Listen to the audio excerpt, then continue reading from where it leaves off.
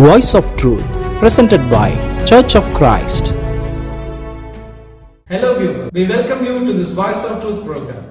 We encourage you to join with us for an in-depth Bible study. Our today's lesson will be delivered by Brother J.D. Bates of World Evangelism, also the Associate Editor of the Voice of Truth International Magazine. Come, let us hear the Word of God. Thank you for joining us today, and we certainly hope that these lessons will be beneficial to you in your spiritual growth. Today, for just a few moments, I want to consider the idea that we have a temple of God. Now, we're all familiar with temples. We know that the ancient world had many temples dedicated to the various pagan gods. We also know that the people of Judaism had a temple. That temple, of course, was a physical building that was built there in Jerusalem. It was considered to be the dwelling place of God. It was their place of worship and was considered to be a holy place. The Jews revered this temple very highly, and they looked upon that temple as the center of Judaism all over the world. In the meantime, we as Christians think that we do not have a temple. Well, we do not have a physical building like a temple such as the Jews did in Jerusalem, but we do have a temple. In 1 Corinthians chapter 3, for example, in verse 16 and 17, we find Paul saying these words, "Do you not know that you are the temple of God, and the Spirit of God dwells in you? If anyone defiles the temple of God, God will destroy him. For the temple of God is holy, which temple you are." So twice in these verses, Paul said that we are the temple of God. So we do have a temple, but our temple is ourselves. God is dwelling within us in a spiritual sense. Obviously, it's not a physical building, but it is a temple, and God is dwelling in us. Now, since God is dwelling in us spiritually, and our bodies is considered to be the temple of God, then that means we can draw some comparison between our bodies and the temple of God revealed to us in the Old Testament. First of all, it points out that as the temple of God, that means God is dwelling in us. The church is our spiritual house. Now, as the spiritual house has to be built upon a foundation, then that foundation is Jesus Christ. All physical buildings have to have a foundation. All spiritual buildings have to have a foundation as well. But our spiritual building, our bodies, is built upon Jesus Christ as the foundation. In chapter 3, in verse 11, there Paul said, "For no other foundation can anyone lay than that which is laid, which is Christ Jesus." So Jesus is our foundation of the church. Paul laid the foundation when he preached the gospel of Christ to the people there in Corinth. And since Paul laid the foundation, then that precludes any other Christian workers from laying another foundation or preaching another gospel. This is very similar to the idea that Paul presented in Galatians 1, verses 8 and 9, when he said, "Though we are even an angel of heaven to preach any other gospel unto you than that what you have received, let him be accursed." And he repeats the same thing in the very next verse, showing he wants to emphasize that fact, that we must only preach the gospel of Christ. We must only preach the gospel that Paul preached, because he was the inspired apostle of the gospel of Christ. You see, the Christ gospel is the foundation of this temple. And if we must lay a strong foundation, and you cannot lay a stronger foundation than that which is Jesus. But also we must take care about how we build on this foundation. We can build a man-centered religion, or we can build a God-centered religion. We must obviously make sure that we're building a God-centered religion. Since the foundation is built upon Jesus, then the gospel of Christ must be how we build our house. The Corinthians were guilty of building on the wrong foundation, and it was doomed to failure. Since it's God's house, we must be careful how we build on this foundation. Now, as the church is the temple of God, and we know in the Old Testament that the temple was the meeting place of God and his people. Well, the same thing is true today. Here we find the church is considered to be the temple of God. We as members of the church then are the temples of God. God is dwelling in us. God is dwelling in the church in a spiritual sense. Now, since the church is the meeting place of God, then obviously that means we must be in the church in order to meet with God. For the Jews, if they wanted to worship God correctly, they had to go to the temple there in Jerusalem, because that was the dwelling place of God. That was the meeting place. That was the place that God said, I will meet with you in worship. Since the church is the temple, then God has chosen the church as his meeting place with his people. That means then that we must be in the church. You know, we have so many people today denigrate the idea of the church. Many would try to say, oh, I'm very religious. I believe in Jesus, but I don't want to have anything to do with the church. I just want Jesus. I do not want the church. Now, of course, what the church they're thinking about is the physical buildings and the religious organizations that we often find in the world today. We do not need those things, but we must have the church. Because the church that we read about in the New Testament is the meeting place of God and his people. If we're not in the church, then we cannot meet with God, because we're trying to meet with God in the wrong place. So we must be in the church. Well, obviously the idea is, well, how do we get into the church then? Well, again, many people have the wrong idea. Many people think that you might be voted into the church, or that you just simply choose to join the church, or some other ways to get into the church. But let's not worry about what man says. Let's look at what the Bible says.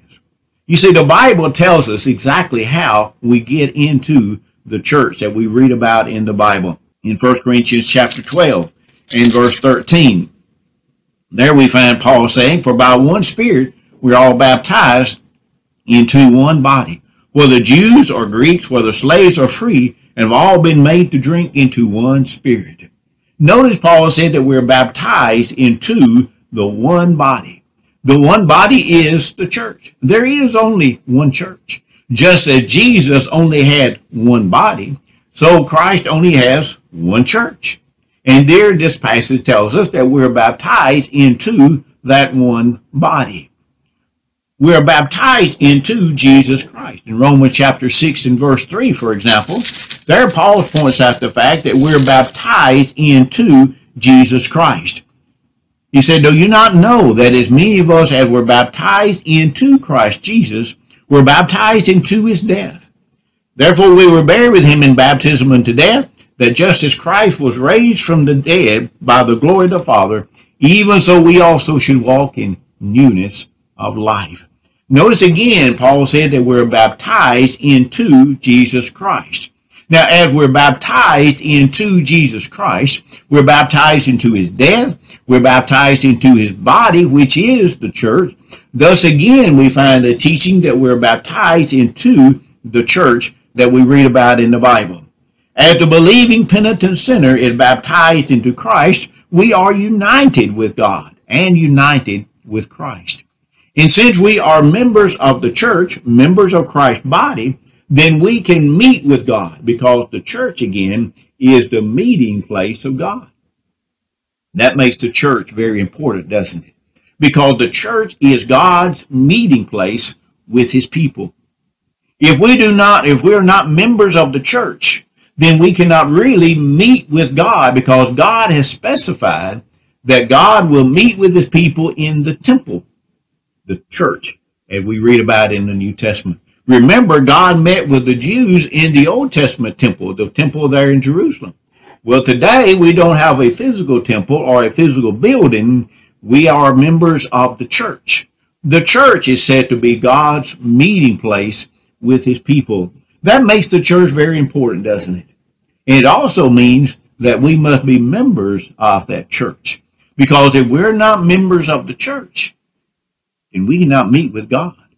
We're trying to meet with God in the wrong place. And that will not work, of course.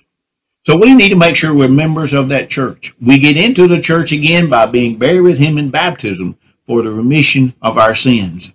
When we do that, then God adds us to his body. God adds us to his church. And then we can meet with God and worship him on a regular basis. And we know that we have the assurance of God's care and concern for us as we go through our daily lives. Now, the next time we'll meet together, we'll hope to discuss a little more about the church being the temple of God. But that's sufficient for today, and so I will let you go now, and we certainly hope to see you again. Thank you. Dear brothers and sisters, we welcome you to this Voice of Truth study series. We are going through why we believe and what we believe.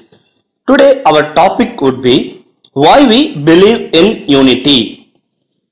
When we study about unity, we have to consider few things. There is unity between God, Christ and Holy Spirit. There is unity in scriptures. There is unity among believers, that is the church. There is unity in Christian life between man and the Lord. Unity is being able to agree, to cooperate and to work together. Why we believe in unity? Point number 1, because the opposite of unity is division. In Romans chapter 16 verse 17 and 18 we read, "Now I beseech you, brethren, mark them which cause divisions and offences contrary to the doctrine which ye have learned, and avoid them. For they that are such serve not our Lord Jesus Christ, but their own belly, and by good words and fair speeches deceive the hearts of the simple." We also read in 1 Corinthians chapter 1 verse 10 through 13, where Paul condemns those who are creating divisions in the name of Paul, Apollos, Cephas and Christ. Apostle Paul questions them, who was crucified for them? Was it Paul, Apollos or Peter? He tells them it was Jesus Christ, and Christ is not divided, so they cannot be in divisions. Further, Lord is not pleased with division, but rather he opposes it and condemns it. Point number 2. Division is condemned while unity is encouraged. We read in 1 Corinthians chapter 1 verse 10, "Now I beseech you, brethren, by the name of our Lord Jesus Christ, that ye all speak the same thing, and that there be no divisions among you, but that ye be perfectly joined together in the same mind and in the same judgment." Point number 3. Lord Jesus Christ prayed for unity. We can read in John chapter 17 verse 20 through 23, "Neither pray I for these alone, but for them also which shall believe on me through their word. Maybe one, as thou, Father, art in me, and I in thee, that they also may be one in us, that the world may believe that thou hast sent me. And the glory which thou gavest me, I have given them, that they may be one, even as we are one, I in them, and thou in me, that they may be made perfect in one, and that the world may know that thou hast sent me and hast loved them me." We can see here that Christ was praying for the unity of the believers and be united as one. Point number 4. Christians have basis for unity. When we read in Ephesians chapter 4 verse 1 through 6, Apostle Paul clearly explains why Christians have to remain united. We read there, "With all lowliness and meekness, with long suffering, forbearing one another in love, enduring to keep the unity of the Spirit in the bond of peace. There is one body and one Spirit, even as ye are called in one hope of your calling, one Lord, one faith, one baptism, one God and Father of all, who is above all and through all and in you all." So Paul here clearly explains everything is one, So, how can we be divided? Psalmist David clearly reveals the joy of being one. In Psalms 133 verse 1, we read, "Behold, how good and how pleasant it is for brethren to dwell together in unity." Dear brothers and sisters, let us be united as one in our Lord and Savior Jesus Christ. We thank you for your patient listening. Goodbye till we meet again. May God bless you all. It is God's will that you must be saved. First, listen to the Bible truth. And you must believe the truth. Then you must repent from your sinful life. Then you must confess by words that the Lord Jesus Christ as the Son of God. You must be baptized for the remission of your sins. Every day our Lord added those who were being saved into His church. Be blessed by studying the Word of God. To receive the Voice of Truth International Magazine and to study the Bible systematically through our English Bible Correspondent course, kindly write to us. Our address, Gracious Word, P.O. Box 15, Arasaradi, Madurai 625016, Tamil Nadu. For more details, dial 9244204420, 9244214421. God bless you. The Church of Christ salutes you. Joy Creative Production. For video coverage and editing, audio recording and editing, promo for advertisement, graphic design. Contact 9042494996.